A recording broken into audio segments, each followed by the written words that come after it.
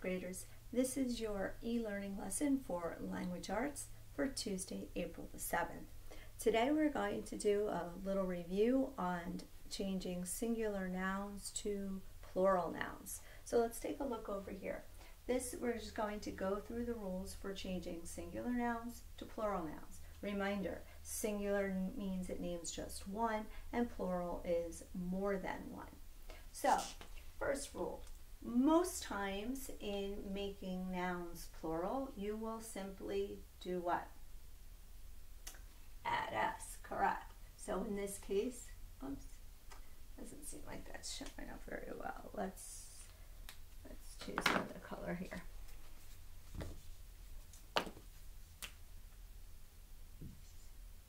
Okay, we're changing chair to chairs, and so we just add an s. Next word we have is dove. Dove ends with an e. That doesn't change anything. It's just, it already ends with an e, and so once again, it's a noun where we're simply just going to add s. Okay? All right. Next word, the next section actually is a group of words that we need to look at the endings. Our rules tell us that anytime we have a noun ending in s, x, ch, sh, or z, we need to add what to make it plural? es.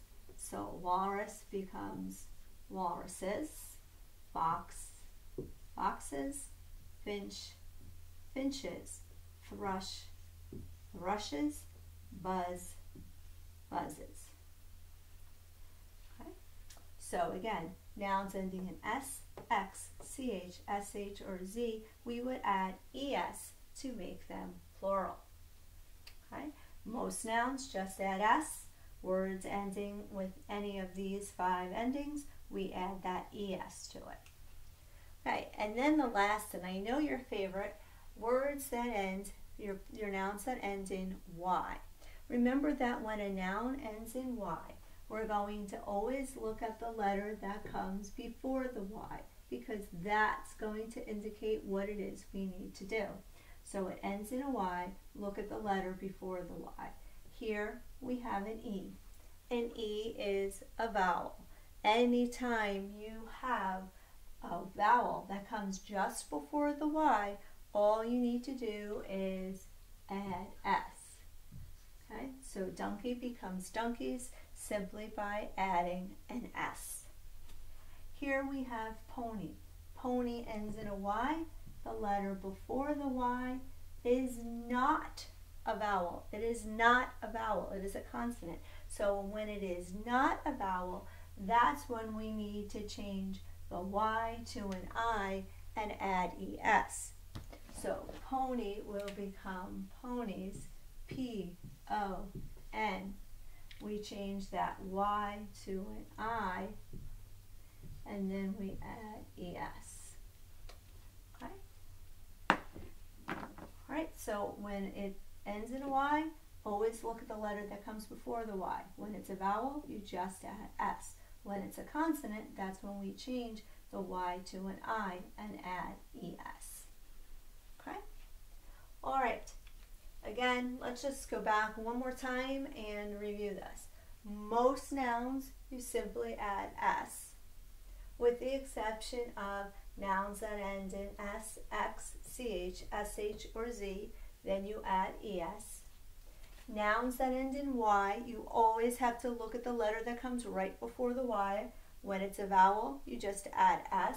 When it's a consonant, that means any letter that's not a vowel, a, e, I, o, and u are your vowels. So anytime you have a consonant before the y, you change the y to an I and add es. Now there is one more way to make words plural, and there's no formula for that. There's no set pattern for that, and that's words that change word form or words that actually stay the same. Words that stay the same, for example, sheep, whether you have 1 or you have 100, is still sheep. Okay, that's an example of a word that stays the same, doesn't change at all. You have child, and to make child plural, that becomes children. In this case, we sort of just added to that, but the word form did change. Another example that we use a lot, man becomes men. You can see that the word form has changed. Now, again, there's no pattern for these. These are just words that you need to know. They change word form or they stay the same. Okay, these are rules that you can follow and use all of the time, and then you just sort of need to know the words that change word form or the words that stay the same. All right, so today you're going to work on workbook page 26. Workbook page 26, they give you 15 words in the box at the top, 15 singular nouns, 15 singular nouns. And then they give you, you have 8 blanks, and on each blank they're telling you that this, and you can see how it's set up, it's to look like a table of contents, and they want you to choose 8 different nouns. They want you to use each of those nouns in a made-up title. Now it says here that you're writing a table of contents for a book about animals.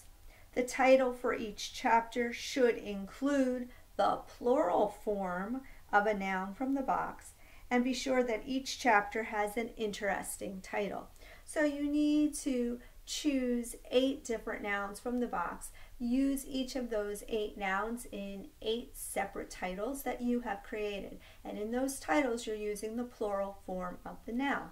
So let's say, for example, you know, if pony is one of the words that you choose, well, you know that in the chapter title you're creating, you're going to write ponies. And maybe you're going to say, you know, my favorite ponies, and there's the title of your chapter. Okay, again, you're writing chapter titles. You're not writing complete sentences. You're writing chapter titles, things that you might find, chapters that you might find in a book about animals. Okay, that is all you need to do on that page. That's page 26, and you're just simply writing 8 chapter titles using the plural form of 8 of the nouns in the box at the top. Okay, for spelling today, you need to complete the story, words in context, and that's pages 99 and 100. You also have the Wordly Wise closure worksheet to complete. Oh, I'm sorry. You have, today you have the test. Your closure worksheet should have been completed yesterday. Today you are doing the test, and remember that is through Quizlet that you take the Wordly Wise Lesson 10 test. And then today you have fever. Make sure you're reading chapter 10. You should have completed 9 yesterday. Today is chapter 10. Please make sure you read that and answer those questions. And then don't forget to be spending 20 or 30 minutes also reading your AR book. Remember, you want to keep up with that, keep up with your points, make sure you're reading and taking your AR tests. Again, any questions or concerns that you have about any of your work, please make sure you reach out to me, and I'll see you later. Bye.